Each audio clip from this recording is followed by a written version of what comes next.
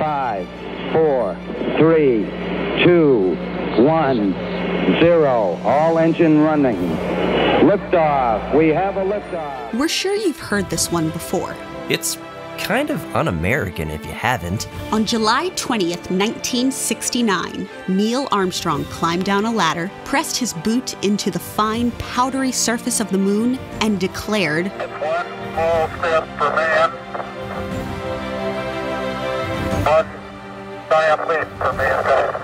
More than 50 years later, the Apollo 11 moon landing is still considered a monumental moment in human history, full of leadership and lessons that transcended time and circumstance. It's an enduring symbol of American achievement, an instance where a nation came together and accomplished the impossible.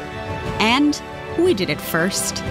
But our journey to the moon started long before that historic summer day, just over a decade earlier, as a matter of fact. And a 1-ton piece of that history resides inside HMNS.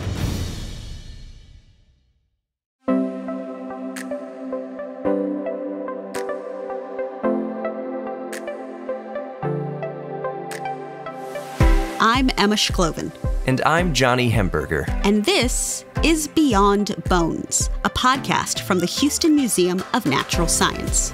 Here at HMNS, we take care of a collection of more than 2.5 million artifacts. Each of these objects, from the most hulking T-Rex skeleton to the tiniest seashell, has a story. We're taking you behind the scenes to find out where they came from, how they ended up in our care, and what we do to preserve them. Because there's so much beyond bones happening inside our halls.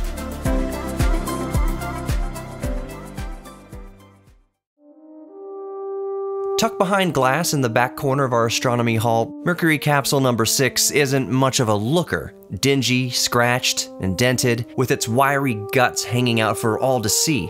This chromium-colored mass of metal from the dawn of American spaceflight looks a bit like one of those high school chemistry beakers, the bell-shaped kind with a wide bottom that slowly transitions into a bottleneck. It sure doesn't match the visions of sleek ships packed with blaster cannons and laser beams many imagine when they hear about space travel. Quite frankly, it seems almost slapdash, like someone grabbed random aluminum sheets, various washers, and any bolt they could find from their dad's garage and soldered the structure together with a wing, a prayer, and maybe, hopefully, some math formulas.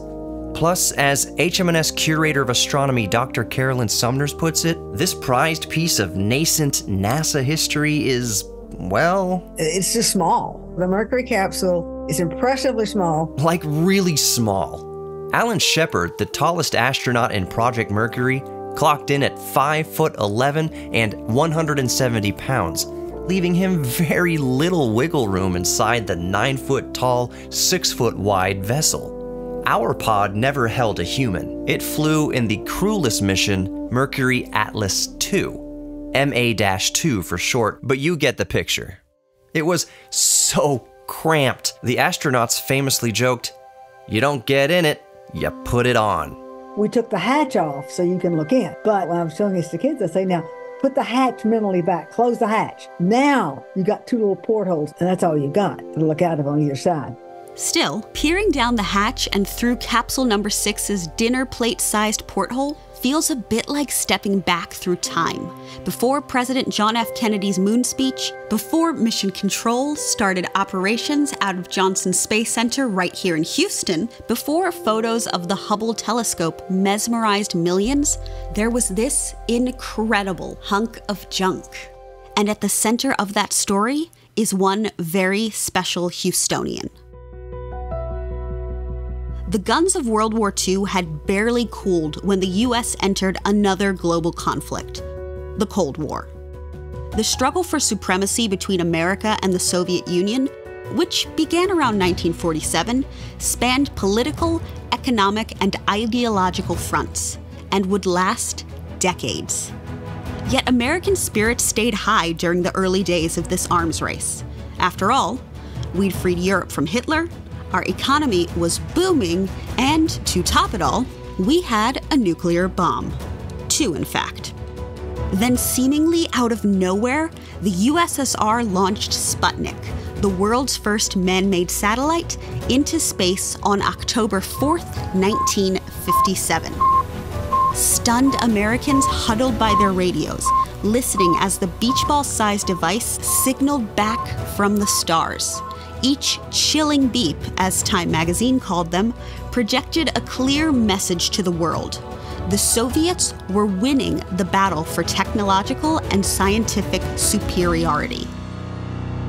You could take a telescope and there's a Russian right over your head. And I think the mental construct of that, the fact that there's somebody up there looking down at us, we didn't want that, didn't like that. Once the shock wore off, fear settled in, sweeping across the country like a fog. It permeated government meetings, schools, newspapers, even comic book pages. And it wasn't just an existential concern. The US's rocketry program, in development since the mid-30s, had been born out of military missile technology. If the Russians could launch an object into space, they could most definitely hit the US with a nuclear bomb. Meanwhile, America's rockets still had an embarrassing habit of exploding on the launch pad. Sputnik became a watershed moment, launching the space race and galvanizing US interest in science like never before. Quote, "Control of space," proclaimed then Texas Senator and future US President Lyndon B. Johnson, "means control of the world," end quote. As you can imagine, the US had no plans to give up anything. And so in July 1958, the government founded NASA, with the goal of putting an American into space.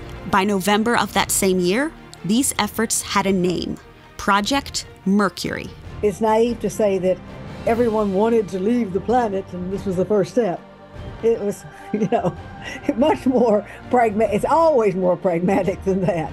Mercury was a logical evolution of our military skills that we already had to going into space. And it had to happen in a sense because we were in a Cold War with Russia. They'd done it, we had to do it. I think it also brought to end the complacency we developed because we'd saved the world. Catching up to the Soviet Union was complicated, to say the least. We knew virtually nothing about how spaceflight would affect the human body. Scientists overcame that hurdle with the help of some primate pioneers. Yep, before John Glenn, there was Air Force-trained astrochimp Ham and other military monkeys. One of them, a sassy squirrel monkey from the Navy named Miss Baker, found soaring through the cosmos so underwhelming that she actually fell asleep during flight. Now, if you ask me, that's bananas. Hey, don't judge her too much. Miss Baker was a trailblazer. She was the first American animal to make it to space and back without complications. She slept so we could soar. Upon her return to Earth, Miss Baker achieved celebrity status. She made the cover of Life magazine, appeared on TV shows like Good Morning America, and received a certificate of merit from PETA. To this day, visitors leave bananas on her gravestone in Huntsville, Alabama.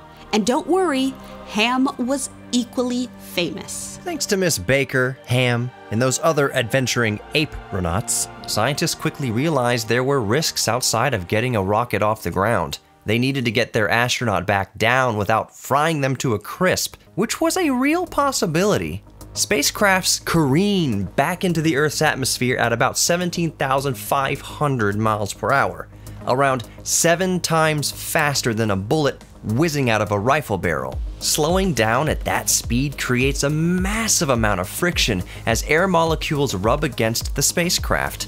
And friction creates heat, like upwards of 4,000 degrees Fahrenheit worth of heat. So for comparison, a chocolate bar melts at just 90 degrees Fahrenheit, and molten lava spews out of volcanoes at anywhere from around 700 to 1,200 degrees Fahrenheit. There's only one thing to do in this situation. You have to dissipate the heat. It sounds so obvious to us today, but in the late 50s it didn't feel so simple. At the time, the science community was hyped on the look of the military's ballistic missiles, long and thin, with knife-edge wings and a pointed tip at the very top. But the models couldn't take the heat. Literally. During speed tests inside wind tunnels, the needle noses melted. NASA's crafts were going to reach even faster speeds than those plaguing these melting missiles. While much loved, the missile design clearly wouldn't work for a spacecraft. It was back to the drawing board. We promised you a Houstonian in this story. Well, enter Dr. Maxime Faget, Max for short. Born abroad in 1921 to an old Louisiana family, Faget came from a line of innovators. In the 1850s, a medical breakthrough made by his great-grandfather helped save New Orleans from an epidemic of yellow fever. Around 90 years later, his father discovered the first successful treatment for leprosy. But Max wasn't interested in medicine. No. After youthful days spent constructing model airplanes and flipping through science fiction magazines, he fell in love with engineering. And in 1958, he came face to face with the ultimate engineering problem, designing the Project Mercury spacecraft. Luckily, Faget was already familiar with the issues surrounding human spaceflight. He'd been working in aeronautics since leaving the Navy in 1946. Even before the creation of NASA itself, Faget had been testing potential vehicle designs by tossing paperplate creations off the Langley Research Center's indoor balconies. True story. Faget was known for his eccentricities, including the habit of standing on his head during meetings to maximize blood flow to the brain. And it sounds like this paperplate party was a regular occurrence too, since according to one eyewitness, his colleagues on the floor below barely gave the falling dishware a second glance. Of course, he wasn't just quirky, bow tie collection aside. Faget was brilliant and apparently ruthless on the squash court. He brought both of those traits to knock down, drag out scientific debates. Opinionated, outspoken, and more often than not, correct in his calculations, he was the kind of person who'd tell you to your face that an idea was dumb, recalled another colleague. If you were very far off, he could look at the concept and tell you an awful lot about what it could do and couldn't do. This is retired NASA engineer Chet Vaughn, who worked for Max at Lyndon B. Johnson Space Center for almost 20 years. So he knew him pretty well. He was a person that would come up with things that you just wouldn't think of that you needed to do in your project. But he would do that almost on every aspect that you went in. When you went in with your next design on it, you'd be close to where you were, and he'd still challenge you to be sure you do it as good as you can be. And that's what he wanted us to be all the time. Really, it's no surprise Faget solved the re-entry problem.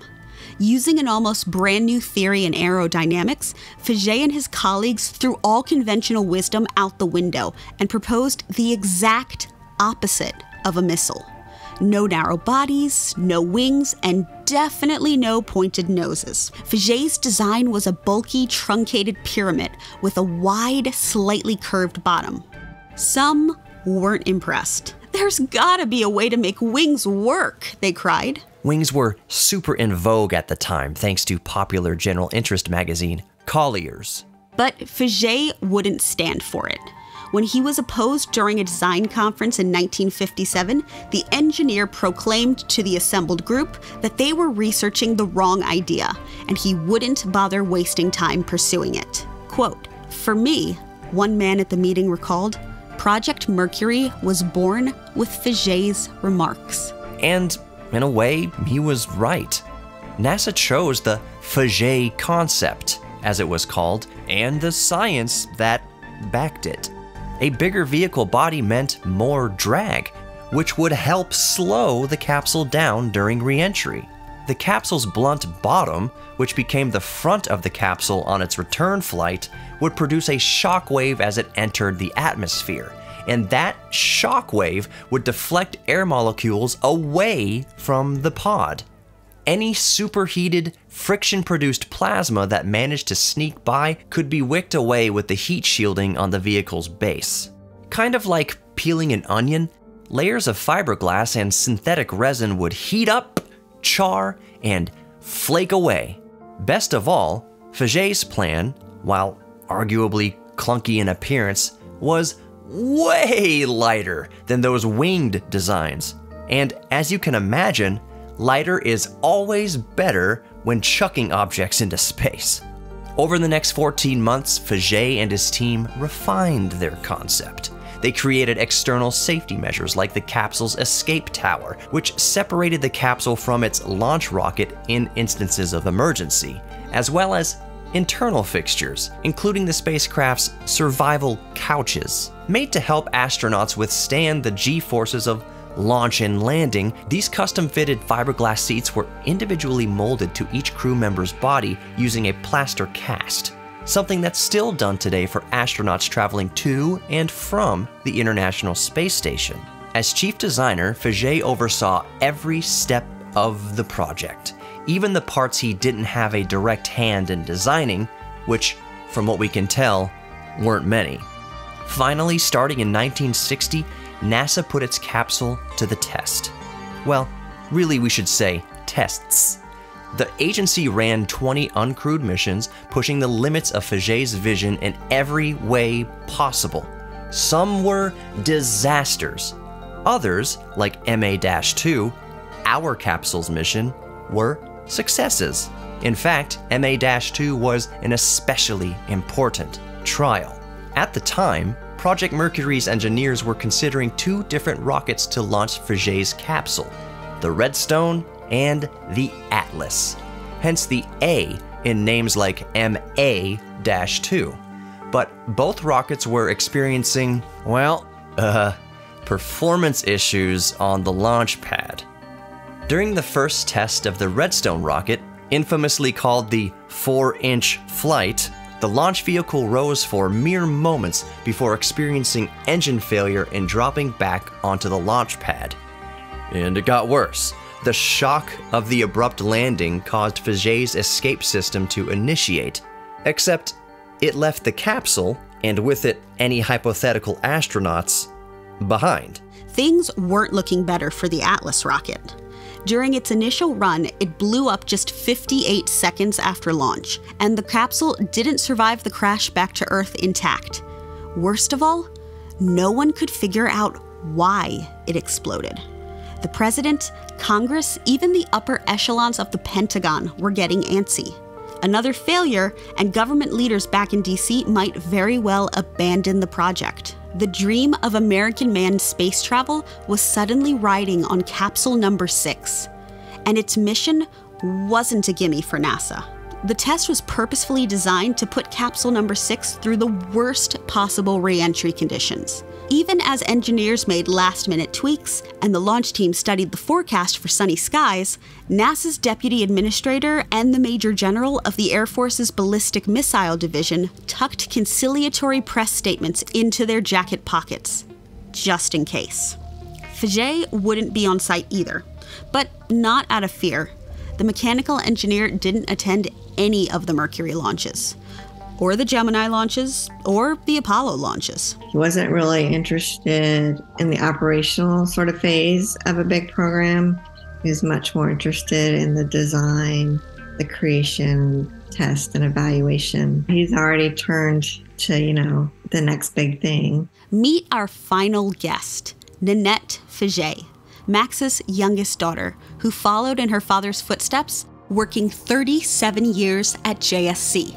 I think at some point it probably got to him that, if I do go now, I might jinx it. So, I think he didn't see a shuttle launch until after he retired. As capsule number 6 took to the air at 9:12 a.m. on February 21st, 1961, scientists and military men alike held their breath. 1 minute passed, then 2. Finally, an audible sigh of relief rippled through mission control. Nothing had blown up. And just under 18 minutes later, the pod plopped down in the Atlantic Ocean, safe and sound. Best of all, after fishing it out of the water, scientists discovered the capsule's temperature was actually lower than they'd expected after such a brutal re-entry. Faget's designs worked, and then some. 364 days later, John Glenn became the first American to orbit the Earth on February 20th, 1962. He wasn't the first person to do it. Cosmonaut Yuri Gagarin beat him by 10 months, but that was Russia's last lead in the space race. Worth noting, Glenn's flight was one of the first calculated with computers. Those calculations were double-checked by so-called human computer Katherine Johnson, whose name you may recognize from the film Hidden Figures. Anyway, Glenn flew for just under 5 hours and circled the globe 3 times, using the same capsule rocket pairing as the MA-2 flight test. In fact, the Mercury capsule reappears time and time again throughout the history of space exploration. We used similar, albeit larger, versions in both the Gemini and Apollo missions. Russia even adopted an analogous design several years after Mercury. What's more, when NASA sends astronauts back to the moon later this decade, and eventually to Mars as part of its new Artemis program, they'll traverse the stars in a space capsule that will still look remarkably similar to Faget's creation. The reason for this is pretty simple. While times have changed, physics hasn't. Here's Carolyn again. The physics haven't changed, the planet's gravity hadn't changed, and the human being hadn't changed. And you're packaging a human being, it's like the old story of the egg drop. You know, everybody packages an egg so it won't crash. The same thing about a human. You're packaging the human in the safest possible way. We all know how the Mercury story ends, or at least the finer points anyway. 5 years after its start, the program wrapped. By then, NASA had sent 6 astronauts into space. 6 months after John Glenn's pivotal flight, on a football field right down the road from us here at HMNS, JFK declared to a cheering crowd that we, America, choose to go to the moon and beyond. Not because they are easy, but because they are hard.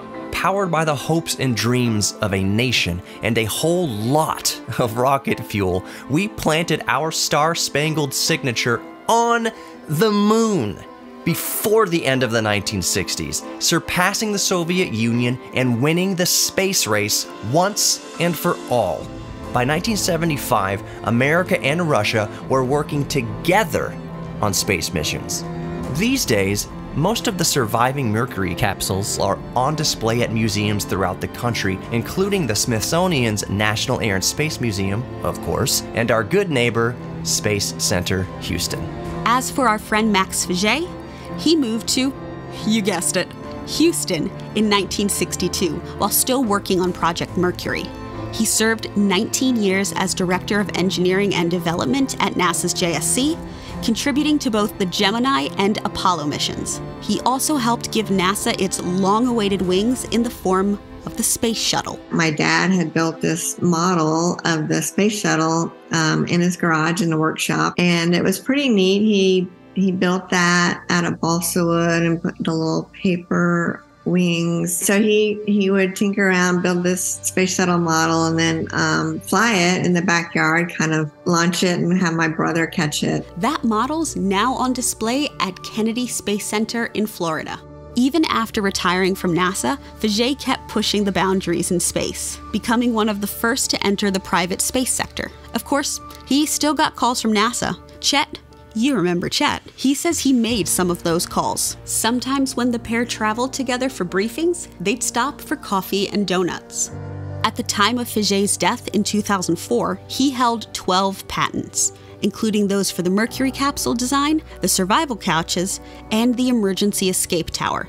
No American ever used the tower, but 2 Russian cosmonauts did in 1983 when their launch pad caught on fire just before takeoff. A decade after that incident, those cosmonauts visited Houston and presented Faget with an unofficial Soviet medal. It's one in dozens of awards and accolades he received over the years. His home in Dickinson Bayou even became a historical landmark in 2020.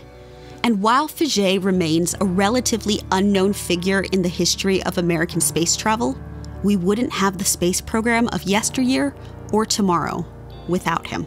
I think one of my dad's favorite quote was that as a boy, he liked toys with mechanical parts, things he could make or tweak, and that as he got older, his toys just got bigger.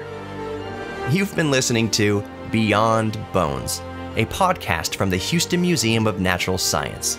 This episode was written and directed by Emma Schloven and edited and co-narrated by Johnny Hemberger. Special thanks to guests Nanette Faget, Chet Vaughn, and our very own Dr. Carolyn Sumners. Got an object from our collection or a science question you've been dying to learn about? Let us know at podcasts@hmns.org. We might even feature your idea in an upcoming episode.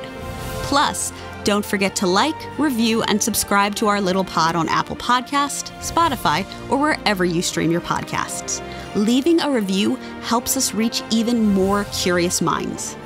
Thanks for listening, and stay curious.